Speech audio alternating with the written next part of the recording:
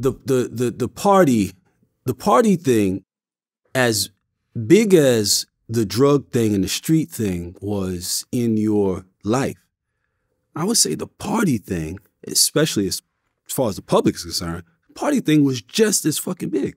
You were a huge party promoter in a major city in New York. Being a major party promoter in New York City, even today, that's a big deal. Another way to wash our money. So I was doing the parties, and I mean, people say nobody ever threw a party like me, but I mean, everybody's parties have room for improvement. Every That's party right. you had, but my parties was mostly, I try to do mostly dress up. You know, now they doing parties, you come as you are, but that's not my type of party. Matter of fact, we did one in 219. Did you come to that one? We did 219 in the casino, right before they had the pandemic. That was Return to the Mac. Who hit me? My cousin Tony was there, right? Yeah, Tony was there. They hit me, but I was somewhere. I was out of pocket. Return to the Mac. Yeah, I couldn't do it. I saw everybody. D and them came. It was dope to see everybody together like that. Another one of our people, Mustafa, that's my dude too. I forgot to just give him a shout out.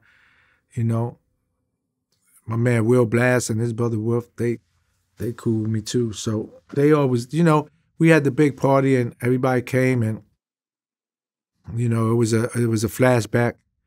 Me and D caught a flashback with like how we used to do it. Yeah, even when we went to eat, it was like, damn, this should remind me of back in the day. But we had Big Joe and them was there. All them dudes everybody came. It was good, a nice party, and it looked like it. I saw a lot of the video footage, man. Yeah, it's beautiful. Danny women, was there. beautiful Everybody. Women, yeah, it was a lot of came. smiles, and I know the smiles were genuine too. And I did that with Kevin Childs. Shout out to Kev. Shout out to Chris Woods. That's my little brother. And shout out to Roper Dope. So we did a party together, and it came out fabulous. So we had like close to 2,500 people in there. Oh, that's crazy. And we supposed the casino wanted us to do one every month, but that's when the pandemic came. Right. So everything got shut down because I was just doing it for that one time, but they wanted to do it every month. They wanted us to do it every month. But you're talking about now. 2019. Right. And when you started the party thing back then, was the how that came about? The initial one? Was that initial, we need a way to wash the money, or was that just something that just kind of happened? Well, it was my birthday coming up. Right. Now, you know, a lot of these dudes out here now, this is crazy. They claim they big time drug dealers. They had 2 blocks in New York. We was everywhere, all over the United States. Right. So we had blocks everywhere. And people, that's why it distinguishes us from different people. And so people understand, having blocks means having a place in a city where or town where you have an area, an address, you know, where you have your drug operation, you got your crew, whatever you sell. Yeah, but we don't take pictures. We don't brag about it. It's something we do. And how we conquer an area, say I want to go to Baltimore.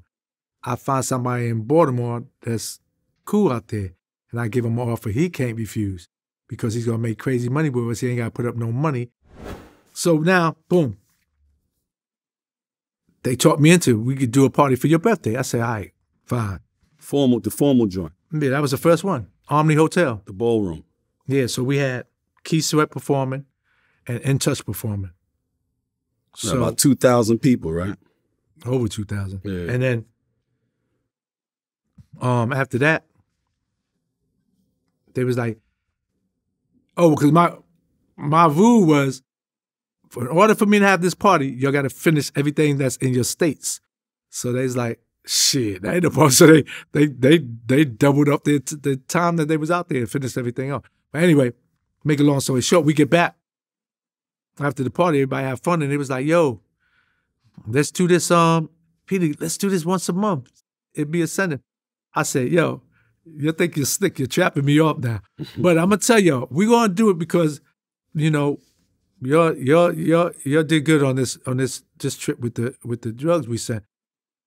But, you know, D&M was like, yo, as long as they finishing everything up, you know, we might as well have something every month. I don't care, you know, because D don't, you know, he don't really like socialize like that. But he said, yeah, I'll come out every month. I said, all right, do you want to come out? And Nice said he want to come out, and Cool said, you know, but like I said, Cool only come out special joints. Cool's a young man, younger than us, but he's an old man mentally. Like he wants, it wasn't his thing. He'd rather be home with the family, which is better. Smart guy. Which is better. Shout out to Cool. You're taking a lot of risks. Yeah, it's better. So You know anyway, what I mean? so we start doing it once a month or whatever. Somebody's birthday come up. We did one for Cool's birthday, Night's birthday, New Year's Eve. You know, we were just picking days to throw them shits. You know, And you had people performing that were hot, people hot performing. topics. You had comedians. Mary, you had Mary J. You had Mary J. did you my had birthday. Jodeci. Yes, Keith Sweat. Yep, Keith Sweat. And People was performing at our parties, didn't even know we was behind it. That's how crazy it was. We did, you know, we just have the party, have everybody promote it, and then they just come and perform. So it was fun. Were there instances? I heard that there were instances where these people, they were paying for the opportunity to perform at your events. No, I never did that. No, No. that would be. I was like, that's crazy as hell. That's a myth. I would never even put that on nobody, but you know, we paid them good money to perform. Right. And we had all the top DJs. I had Capri, who's a beast. I had Would they perform for free? No, I paid them. I paid all the DJs. Capri. I'm talking about the artists. Did No, we paid them perform too. for free? We paid them. I'm not going to That's right. say that. That was just somebody insinuating that. Mhm. The parties are so hot. You've heard it. You've heard it. You've heard it. We all heard it. Nah, we over paid. the We years. paid. Well, and then we had Red Alert, Flex, What about Suge? Ace. What's Suge? What Suge Knight? Didn't he have like a little showcase of some of his artists perform at your show? Yeah, that was Chaz. Mainly Chaz put that together. So they didn't. It was a problem because it wasn't Snoop Dogg's and Dr. Dre's fault, but under the clause they were supposed to perform by 1 o'clock. So what happened? I couldn't even get in the beginning. It was so crowded out there. That was Chaz's first big event he threw out there, so he did it good because he put, I think, 3,500, 4,000 people in there, but he had a security team out there with Rottweilers. So niggas getting bit and everything. So I was like, yeah. I said, no, yeah. literally? They literally had Rottweilers out there? Yeah, it's hard for me to get in. Niggas was scared. It was crazy. But when I finally got in, and shout out to my man Rufus and them,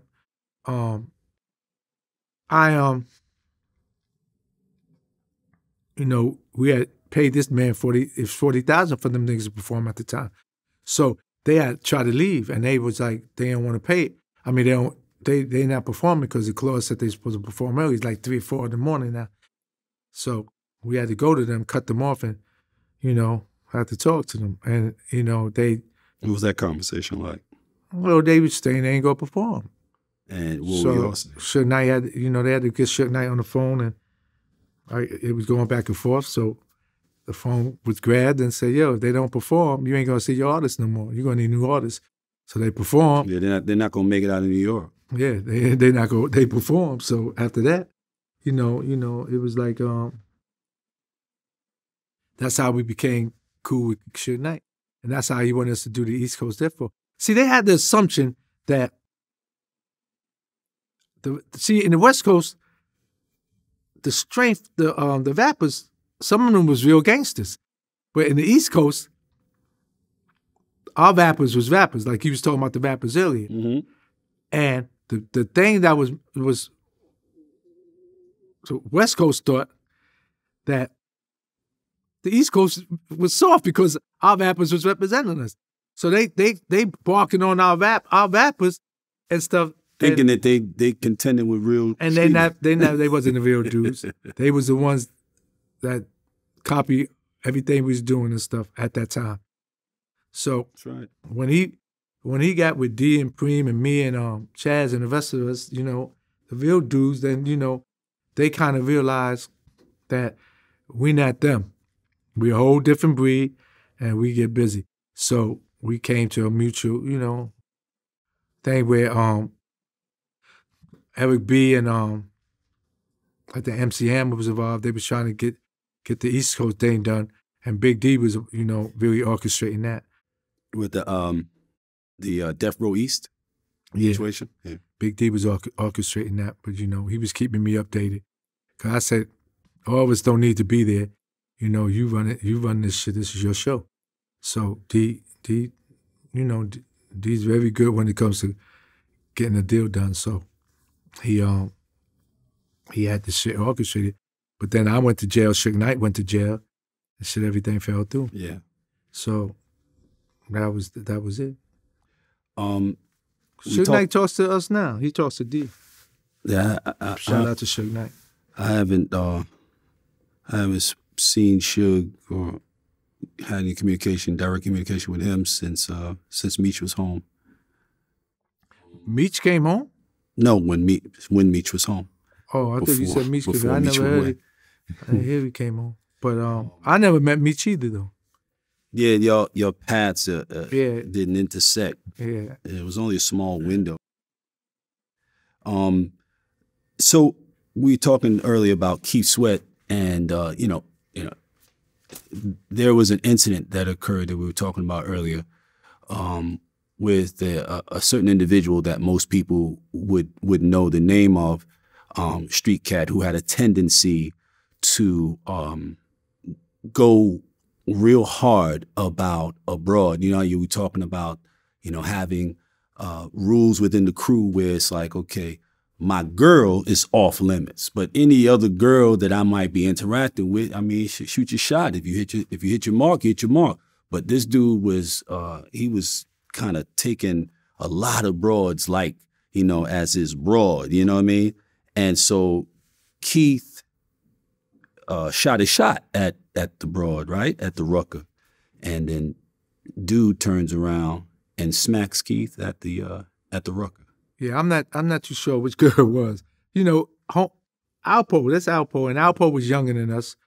You know, he was closer to D than me, but we was all right, and at the time.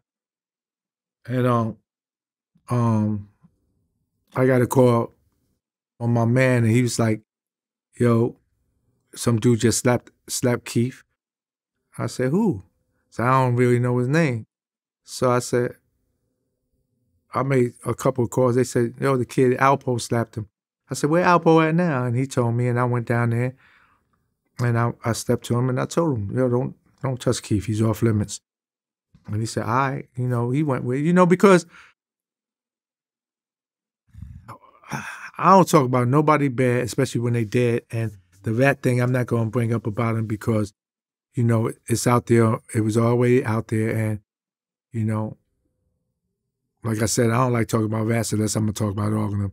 But before he became that, he was cool with us. There's nothing, you know. Yeah. D, he was real close to D because, you know, D's like the mayor.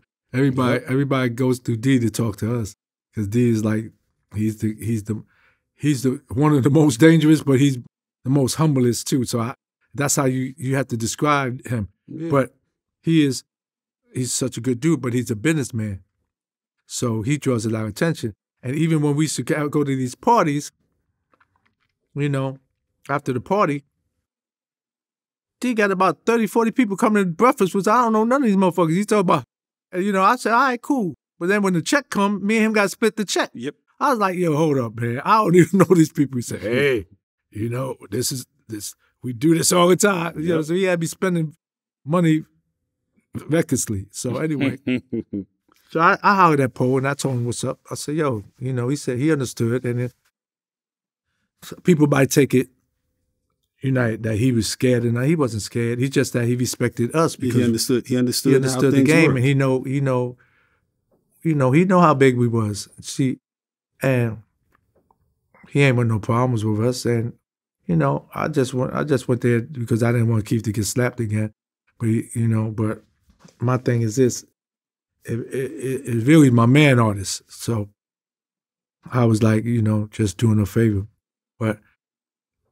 Yeah, that happened. And Demencio was also cat. Demencio did parties, right? Like he might have a special party, but he's not the party his thing was the fashion. I remember until to do the fashion. With Miguel, shit. He was fucking with Miguel and them, I think. And again, over a girl, out of his own mouth, Alpo killed him over a girl. Well, that was Demencio used to mess with the girl before Alpo. Right. So I don't know if people knew that. And Demencio slept, and he wasn't supposed to sleep. Because Alpo and talked to him on the phone, said everything's good, nothing's no problem. And Demencio didn't have his soldiers with him at the game in D.C. I can't understand that part, and that's how he got trapped off. You know, and y'all know who did that. And after that, Poe was trying to shoot up to New York, so nobody know that he had something to do with it, but everybody found out he had something to do with that shit. So that's why he admitted it. Then everybody knew. Then it was on and popping for him, but you know, he was supposed to be got at the Rucker game, but he sensed it. I think he had a gold electric coupe at the time. He sensed the drop, the tent. Yeah, the gold. It was a sedan, the Gold Legend sedan. That's what it was. I know. Because he tried to sell it to me. A Lexus. It was a Lexus. Right? Oh, the Lexus coupe. Yes. That's what he was in, a Lexus coupe. So what he tried to do. He did try to sell the Gold Legend, though. It was nice. It was set up for him to get it the same way he got Demencio. He sensed it and he broke out. So nobody never seen him again. Then he got arrested. So right after that, but you know, it's shit happens, you know. And then I went to Demencio's funeral, and we had to wear wigs and everything, go to Demencio's funeral because all the majors, Agent Cologne and all them, they all was outside. Did you ever come into contact with? Go ahead and finish what you're saying. With Cologne? Yeah. Yeah, she came after I got arrested. She came down there. She said, "We finally got you. I enjoyed your parties." She would never had a party. That fat pieces.